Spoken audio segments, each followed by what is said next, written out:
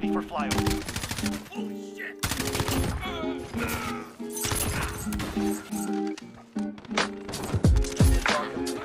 Copy. UAV beginning flyover.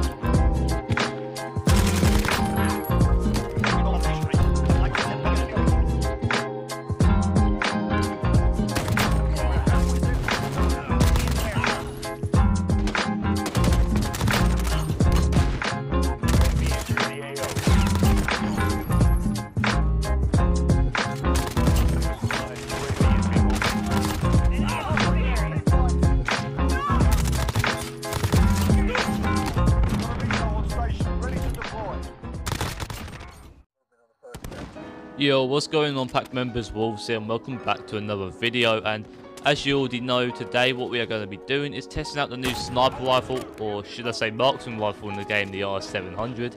It got dropped alongside the Val assault rifle at the launch of season 6, and it's been a really fun weapon to use. What I want to do is just give my opinions on it and whether you could see this as a replacement for the car. Now, obviously, first of all, when you see a new marksman rifle which is quite clearly put into the game for the purpose of quick scoping, the number one question that's going to be asked is whether it is going to be the new Kar 98K. But I'm not going to answer that question exactly today, because I want to know whether you want to see an actual video of me comparing the two weapons side by side. So if you do, let me know. But what I will say is that the Kar 98K does have a proper challenger now. Another thing that I forgot to mention before doing all this was that the gameplay in the background, that what you're seeing right now, is pre-recorded, and actually at the point of me doing this voiceover, I've already got the gun Damascus and I'm moving on to the Val, so I do have a pretty good understanding of what my opinions are on this weapon. And I think it's great, because I think both weapons that have been added in this update so far are borderline overpowered. Obviously the Val had the issue with the marksman rounds that literally go through the entire map, so the R700 ain't nearly on the level of that, but it is very strong.